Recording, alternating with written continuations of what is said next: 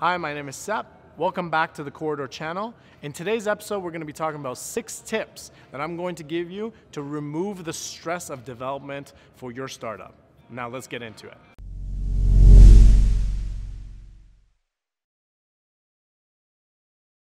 Look, let's be honest. Every time we think about development, we all stress out. There's a lot of ways that you can reduce the stress. Trust us, we work at Koridor. We develop a lot of software. So in that case, I want to teach you guys how we manage our software development processes to make sure that they happen smoothly and more efficiently throughout the process of the development itself. At Koridor, we develop multiple products at the same time. So it is critical for us to follow these steps that I'm about to share with you to really be able to manage the customer itself, but also be able to manage our dev team and our product management team. That's critical in the process because communication becomes really watered down when you have too many people. Not everyone knows how to communicate differently. You have a lot of different characteristics in each team. For example, your development team is more of a straight shooter. I need to understand exactly what you're trying to do, otherwise I don't like being creative. Then you got the product managers who love being creative, and UI, UX guys that also love being creative. So in order to overcome all these challenges, we're gonna get right into tip number 1, create a routine. When you're creating a routine with your team, it helps them understand what is gonna happen throughout the day.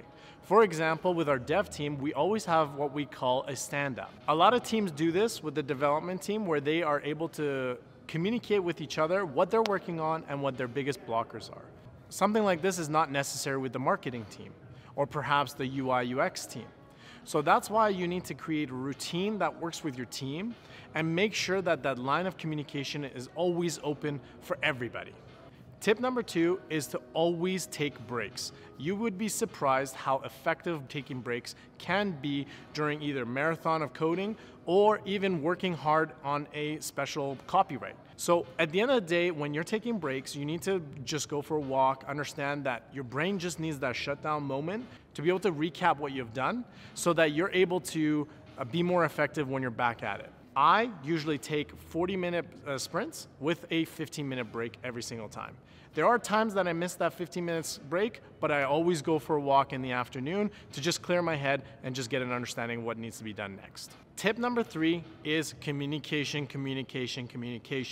I cannot tell you how important it is to communicate with your team at all times. At Koridor, there's no such thing as over-communication. So it is so important for you to consistently keep a communication line open with your entire team and have your dev team be able to communicate with marketing and marketing to be able to communicate with the dev team. There's a lot of data that they have that is useful for them and vice versa. Communication is the number 1 thing to have success when you're developing your software. Tip number 4, do not be afraid to ask for help. A lot of times, entrepreneurs or startups will focus on, I have to be able to do this. I'm the team lead, I have to be able to do this. That is so wrong. You need to understand where your pitfalls are and what your strengths are. You need to be able to say, I need help in this area and where you succeed the most and really focus on that. At the end of the day, we all need coaches and we all need to understand what we're good at and what we're bad at and really develop the weaknesses and keep up with our strengths. Tip number 5, set realistic goals. That is a huge factor for entrepreneurs because we are so good at creating unrealistic goals. What I want you to do is really try to focus on what is realistic and what is a realistic timeline. Developers are notorious for giving really poor deadlines because of the fact that they're always ambitious and they always assume that everything is going to go well. So don't make the same mistake. Try to buffer in some mistake time and make sure that you understand that some goals are achievable and some aren't, and don't be disappointed by the end result. Always push because perseverance is what's going to take you to the other side. Now, once you're being persistent about your product and your business, tip number 6 is delegate tasks. You cannot do everything. You have to understand that. It is very important for you to wear multiple hats, but at the same time, you need to be able to be a good manager and be able to delegate tasks accordingly. Always try to understand your team's strengths and your team's weaknesses so that you know exactly who can handle what kind of pressure and be able to thrive under those circumstances. So make sure you understand your team as well as you possibly can and delegate tasks accordingly. There are going to be some things that you're the only one that can do. That is totally fair. We're all there. But there's a lot of things that you try to do when you don't have to do it, and there's other people that are willing to do it for you, because guess what?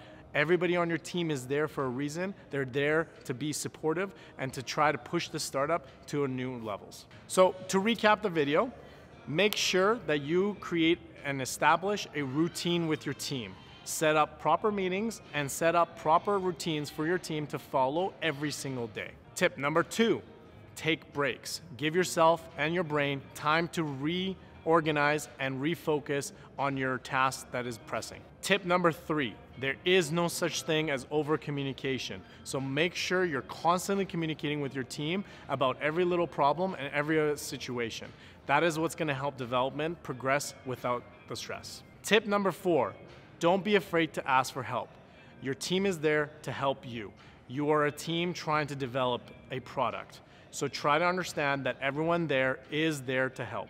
So don't be afraid to ask for it. Tip number 5, set real expectations and realistic goals. That is the key to making sure that you don't lose motivation and you continue your grit. Tip number 6, delegate your tasks. Do not be afraid to pass on the little tasks to your team, because that's what they're there for anyways. Focus on the business, focus on the vision, don't focus on the little stuff. Utilize these 6 tips that I've given you to reduce and remove the stress factor of development. We do it every single day at Koridor, so I know it works. If you have any questions or comments, please let us know down below. Otherwise, hit that like button, subscribe for more of these episodes on how to develop product within your own team. Till next time, Koridor out.